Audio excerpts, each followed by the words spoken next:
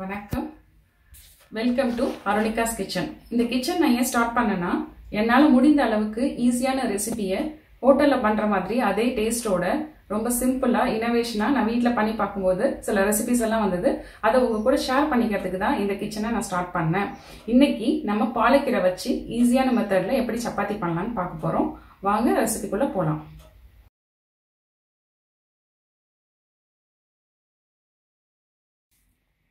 வணக்கம், welcome to my channel. நாம் இன்னைக்கு பாலக்கீரை வச்சு சப்பாத்தி பண்ண போகிறோம். அதுக்கு தேவையான பொருள் 2 கப் கோதுமை மாவு எடுத்திருக்கேன். 200 கிராம்ஸ் பாலக்கீரை. இது இளங்கீரையாக இருக்கிறதுனால அப்படியே யூஸ் பண்ணுறேன். கொஞ்சம் முத்தலான கீரையாக இருந்ததுன்னா நீங்கள் நடுவில் இருக்கிற இந்த ஸ்டெம்மை ரிமூவ் பண்ணிட்டீங்கன்னா கொஞ்சம் நல்ல இலசாக ஏன்னா அரைக்கும் போது இல்லைன்னா நார் தென்படும். அப்புறம் அதற்கு தேவையான மசாலாக்கள் இதில் கொஞ்சம் ஓமம் சேர்த்துக்கிறேன். இந்த பாலக்கீரையை வேக வைக்கும்போது அந்த கலர் ரீட்டைன் ஆகிறதுக்காக சுகர் சேர்த்துக்கிறேன். அப்புறம் சால்ட் உங்கள் டேஸ்ட்டுக்கு ஏற்ற மாதிரி. அடுத்தது நான் 2 கப்புக்கு 2 பல் பூண்டு, கொஞ்சமாக இஞ்சி, காரத்துக்கு ஏற்ப பச்சை மிளகாய், கரம் மசாலா, அப்புறம் கொஞ்சம் ஆயில். இதுதான் இதுக்கு யூஸ் பண்ண போகிறேன். அடுத்தது இதற்கு ஒரு சின்ன டிப் சைடில் இதுக்கு எதுவும் தேவையில்லை தொட்டுக்க.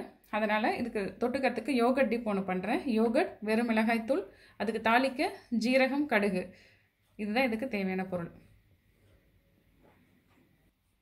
இப்போது நான் 2 கப் கோதுமை மாவு எடுத்திருக்கேன். அதற்கு 1 கப் அளவுக்கு தண்ணி சரியாக இருக்கும்.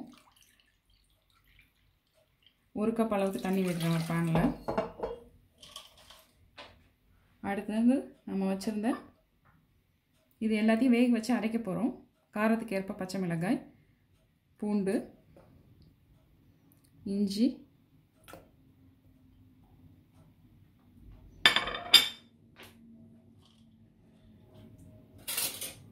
நம்ம வச்சுருந்த பாலக்கீரை, இது எல்லாத்தையும் சேர்த்து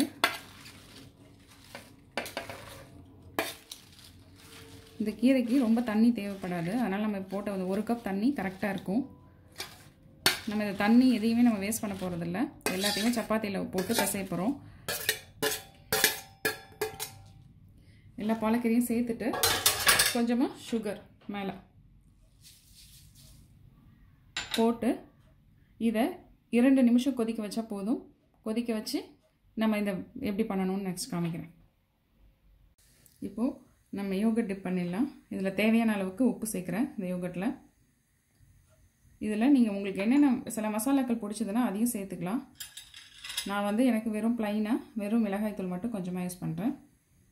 இப்போது இந்த கடுகும் ஜீரகம் தாளித்து இதில் சூடாக மேலே கொட்டிட்டு வேணும்னா கொத்தமல்லி தழை சேர்த்துக்கலாம். இல்லை விருப்பப்பட்ட காய்கறிகளை துருவி சேர்த்துக்கலாம். எது வேணாலும் நம்ம சேர்த்துக்கலாம், நம்மளோட விருப்பம் தான். இப்போது இதில் தாளித்து கொட்ட போகிறேன் கடுகும் ஜீரகமும். இப்போ கடுகும் ஜீரகமும் நல்லா பொரிஞ்சிருச்சு. இப்போது இந்த மிளகாத்தூளுக்கு மேலே இப்படி நம்ம அதை ஊற்றணும். ஊற்றிட்டு மிக்ஸ் பண்ணிட்டோன்னா அவ்வளோதான், இந்த டிப் ரெடி.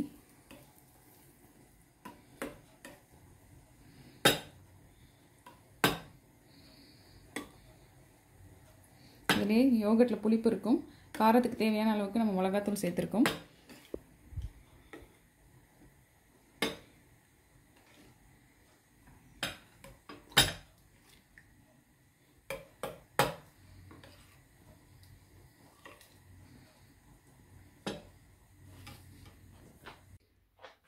இப்போது தண்ணி கொதிக்க ஆரம்பித்ததுலேருந்து 2 நிமிஷம் வரைக்கும் இந்த கீரை வேகணும்.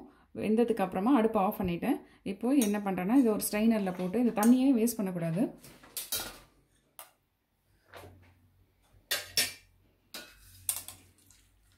தண்ணியை நம்ம சப்பாத்திக்கு யூஸ் பண்ண போகிறோம்.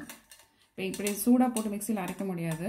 அதனால் நான் இதை நல்லா ஆற விட்டு மிக்சியில் போட்டு அரைச்சிக்கணும். கொஞ்சம் உப்பு சேர்த்து இதை விழுத அரைச்சி எடுத்து வச்சுக்கணும். இந்த தண்ணியை திரும்பி நம்ம சப்பாத்திக்கு யூஸ் பண்ண போகிறோம். தண்ணியை கீழே கொட்டிட வேண்டாம்.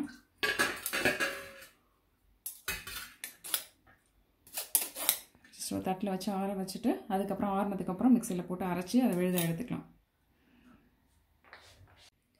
இப்போ சப்பாத்தி மாவில் நம்ம பிசைய ஆரம்பிச்சிடலாம். இந்த கீரையை ரெடியாக அரைச்சி எடுத்து வச்சுருக்கிறேன். மிக்ஸி ஜாரை கழுவி கொஞ்சம் தண்ணியும் சேர்த்து ஊற்றி வச்சுருக்கேன். இப்போது நம்ம கீரை வேக வச்ச தண்ணியும் ரெடியாக இருக்குது. இப்போ ஃபஸ்ட்டு இதில் உப்பு, அடுத்தது ஓமம்,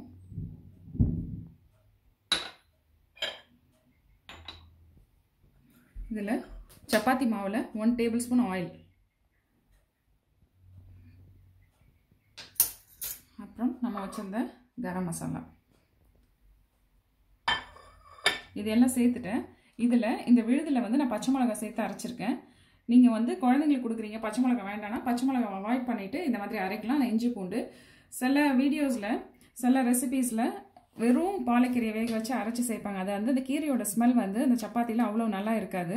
அதனால் இந்த இஞ்சி பூண்டு, இந்த கரம் மசாலா, இந்த மசாலாக்கெல்லாம் சேரும்போது தான் அது நம்ம கீரை சாப்பிட்ற ஃபீலே இல்லாமல் சப்பாத்தி நல்ல டேஸ்ட்டாக இருக்கும்.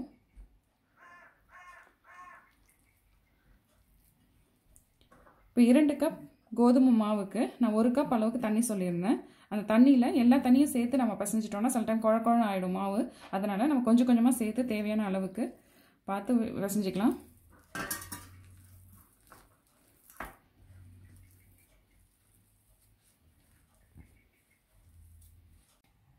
இப்போது இந்த சப்பாத்தி மாவு இந்த மாதிரி கன்சிஸ்டன்சியில் பிசைஞ்சு எடுத்து ரெடியாக வச்சுருக்கேன். உங்களுக்கு கையில் ரொம்ப ஒட்டுற மாதிரி இருந்ததுன்னா மட்டும் இன்னும் கொஞ்சம் ஆயில் இல்லைனா மாவு சேர்த்துக்குங்க. பாருங்கள் எவ்வளோ தளர்த்தியாக இந்த மாதிரி. இது எவ்வளோ நாள் ஊறுதோ அந்த அளவுக்கு சப்பாத்தி நல்லா சாஃப்டாக வரும். மினிமம் ½ அன் ஹவர் அளவுக்கு நீங்கள் ஊற வச்சிங்கன்னா ரொம்ப சாஃப்டாக வரும். ஆனால் நான் இப்போ உங்களுக்கு உடனே தான் பண்ணி காமிக்க போகிறேன். இப்போ நம்ம சப்பாத்தியை திரட்ட ஆரம்பிச்சிடலாம்.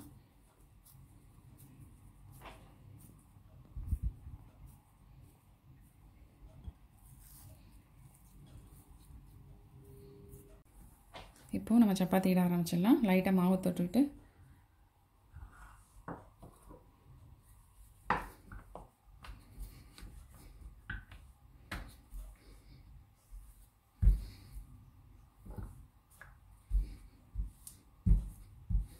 இது மற்ற சப்பாத்தி மாதிரி இல்லாமல் லைட்டாக கொஞ்சம் ஒட்டும். அதுக்கேற்ப நீங்கள் மாவை தடவிக்குங்க.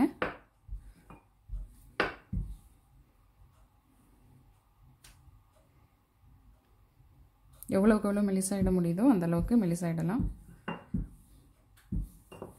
இப்போ சப்பாத்தி கல் நல்ல சூடாக இருக்கணும். நல்ல சூடாக இல்லை, ரொம்ப சிம்மில் இருந்துச்சுன்னா சப்பாத்தி ரொம்ப சாஃப்டாக வராது. அதனால் கல் நல்லா சூடாகிடுச்சு. இப்போ நம்ம இட்ட சப்பாத்தியை விட்டுருக்கேன். நல்லா குக் ஆகிறதுக்கு 1 நிமிஷம் நல்லா ஒன் சைட் நல்லா வெந்து லைட்டாக பபிள்ஸ் வந்த அப்புறம் தான் நம்ம அதை திருப்பி போடணும். இப்படி மேலெல்லாம் லைட்டாக பபிள்ஸ் வரும்போது நம்ம அதை திருப்பி போடலாம். பாருங்கள் ஒரு பக்கம் கம்ப்ளீட்டாக வெந்துருச்சு. இப்போது மேலே எதுவுமே ஆயில் தடவலை. ஏன்னா ஆயில் தடவணுன்னா சப்பாத்தி சரியாக வேகாது. அதனால் சப்பாத்தி நல்லா வெந்ததுக்கப்புறம் நமக்கு தேவையான ஆயில் இல்லைன்னா பட்டர் மேலே தடவிக்கலாம். இப்போது சப்பாத்தி சூப்பராக ரெடி ஆகிடுச்சு. பாருங்கள் என்ன மாதிரி டெக்ஸ்சரில் வந்திருக்குன்னு, எவ்வளோ சாஃப்டாக லேயர்ஸாக இந்த மாதிரி செம்ம சாஃப்டாக இருக்குது. இந்த யோகா டிப் கூட நான் ரொம்ப என்ஜாய் பண்ணி சாப்பிட்டுட்ருக்கேன். நீங்களும் கண்டிப்பாக இந்த ரெசிபியை ட்ரை பண்ணிவிட்டு எனக்கு கமெண்ட் சொல்லுங்கள். தேங்க்ஸ் ஃபார் வாட்சிங். இந்த வீடியோ உங்களுக்கு பிடிச்சிருந்ததுன்னா ஷேர் பண்ணுங்கள், லைக் பண்ணுங்கள், கமெண்ட் பண்ணுங்கள், சப்ஸ்கிரைப் பண்ணுங்கள். தேங்க்ஸ்.